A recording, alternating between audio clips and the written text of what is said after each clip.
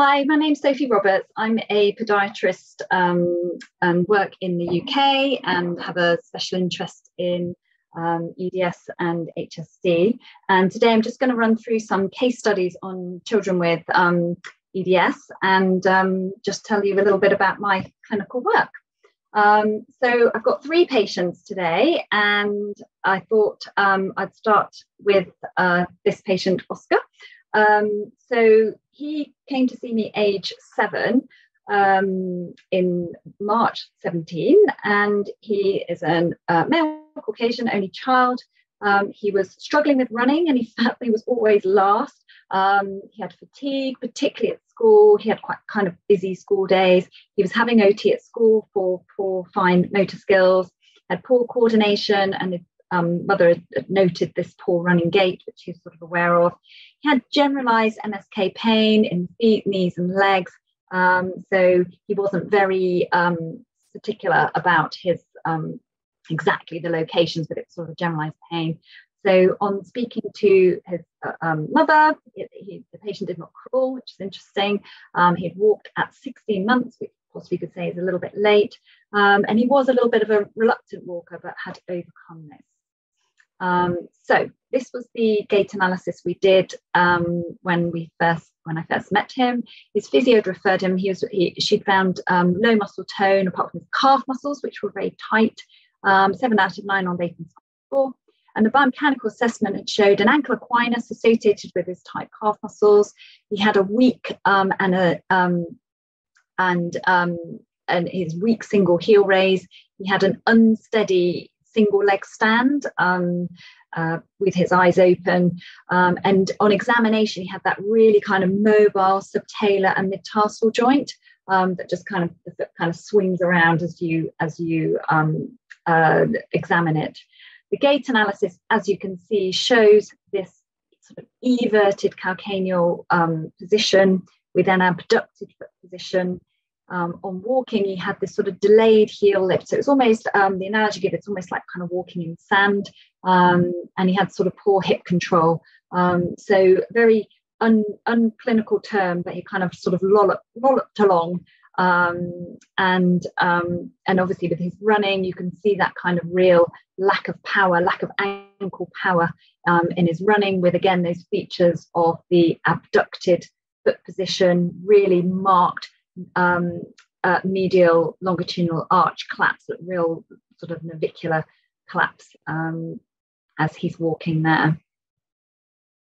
So the treatment we did podiatrically was some calf stretching, and we got him in Asics trainers for schools. We actually took him out of sort of school shoes and got him in some Asics trainers.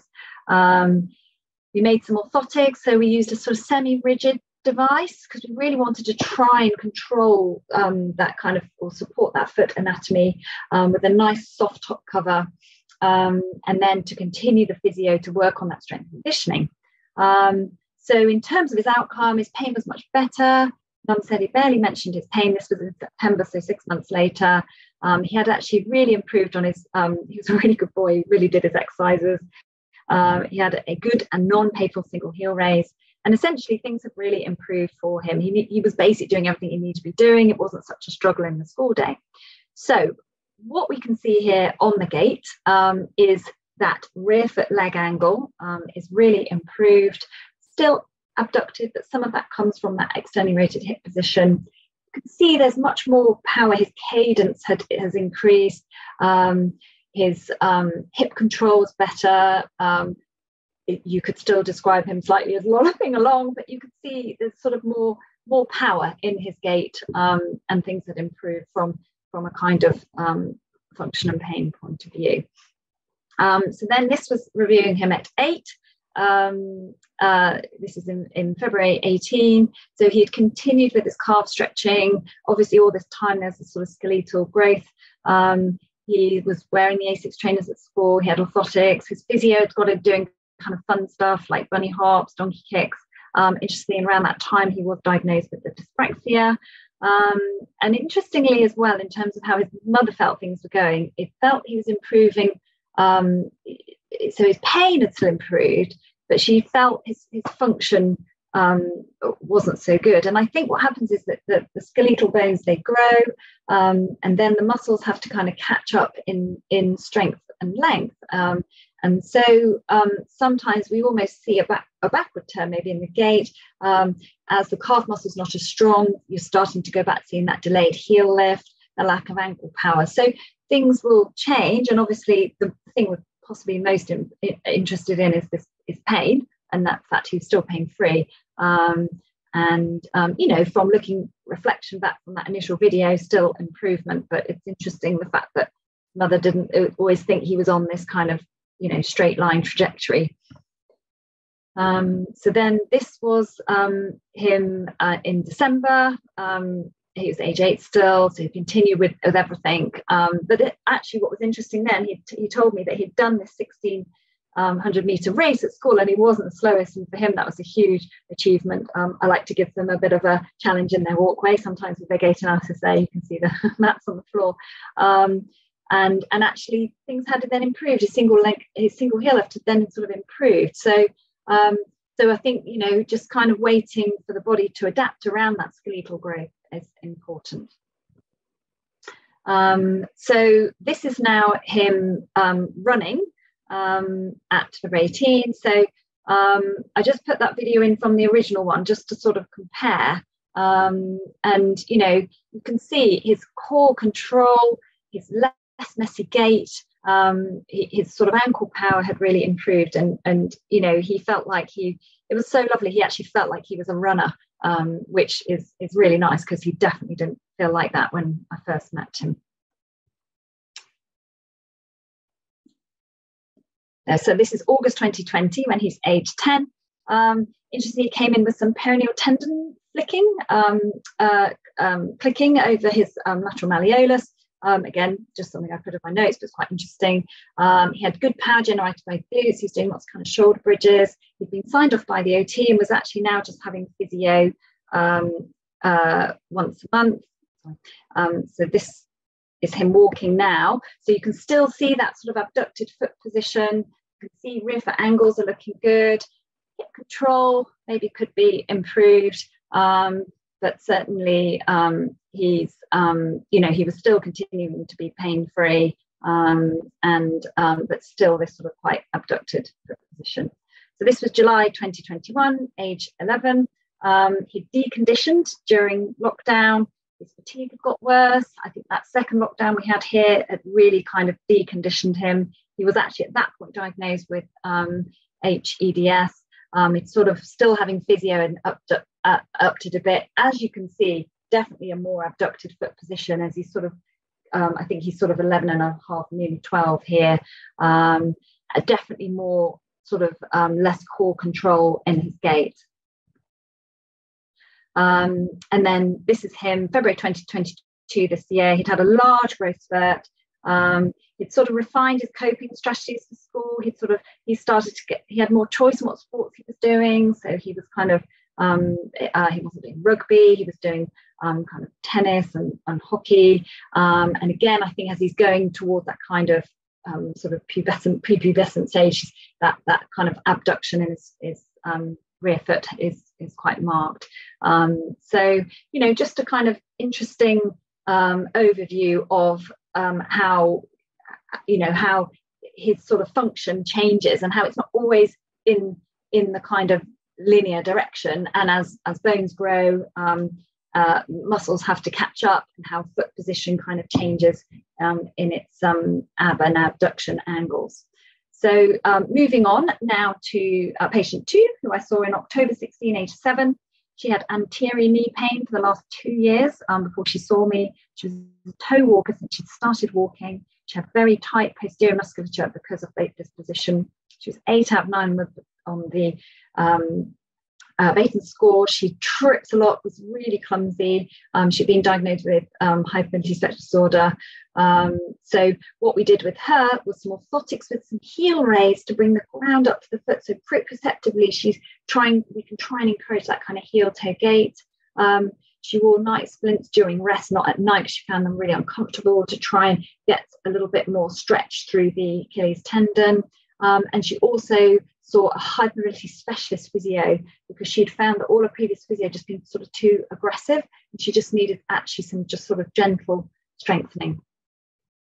So then this was her when we'd fitted the orthotics, and as you can see, starting to see that heel lift starting to the heel strike starting to happen. She's not just toe walking, still very clumsy and unsteady, but her knee pain with the orthotics actually settled quite quickly. So then this was her when I reviewed her age 12, so quite a few years later. Just comparing from her initially to age 12, you can start to see, you know, she's actually barefoot getting quite a good heel strike. She's definitely improved in her core control. She's not so clumsy. She's not sort of tripping and falling so much. But you can see that the sort of heel toe walking has really kind of started to kick in. As I said, this is her age 12. This is her in her orthotics now, with her walking with her orthotics, and you can see that heel strike. She does get some random lower limb pain still. Her mother had noticed that improvement in the gait. She still trips a bit, but it's definitely improved. And of course, we would still expect some calf tightness. But, you know, I think things were definitely in the right direction for her. So that was over quite a long period of time that we saw her. So patient number 3, so she was complaining of, she came to see me age 7. She was complaining of right greater and left ankle pain. She was getting night pain, morning pain, so really quite symptomatic. She had crawled at 18 months, quite late. She was a bottom shuffler. She was clumsy and tripped. She easily bruised. So her mother was diagnosed with EDS, so she had her diagnosed at age 5, which is quite young, but, you know, because she had it and she wanted to kind of get help with, and certainly there were lots of things that she was showing kind of clinically. She was doing sport just in school, but not out of school. And the physio had worked with her and made some really good gains with her. And she'd given her some over-the-counter orthotics, so just which had been positive. And she wore her trainers to school, so she wasn't wearing school shoes because she found that more comfortable. So this is her walking. So, you know, that poor hip control, poor control. You can see that excessive femoral internal rotation. You can see that sort of slight pronation and adduction in her gait, quite what I refer to quite clumsy gait, quite messy gait. And certainly that ties in with the kind of symptoms that she is experiencing. From the biomechanical assessment, excessive internal hip rotation, she had tight calf muscles, she was 9 out of 9 on Baker score, so hugely hypermobile. She had genu-valgum, knee hyperextension, inverted calcaneal, poor single leg stand. So definitely some reasons to treat, not just from the symptom point of view. She has so basically we discussed doing something custom made for her. So we did a semi-rigid copolymer functional orthotic with 3 degrees of heel inversion to try and sort of invert the heel. First cut out to try and a 2 to 5 metatarsal bar to try and reduce some of that intoeing. And then this sort of P-cell top cover, which is really nice proprioceptively. And, you know, she responded so well to this. And this is just the email which I put here. So dear Sophie, so sorry for taking on to reply. Claire's made phenomenal progress with orthotics. The pain has already reduced significantly. So much we've been able to stop physio for now to see how she does without it. So, you know, that shows how important the podiatry is, as along with the physio and all our other little strategies that she has for management, and how sort of altering foot mechanics with these kind of kinetic chain type presentations that we see can make a huge difference to that. So thank you very much for listening.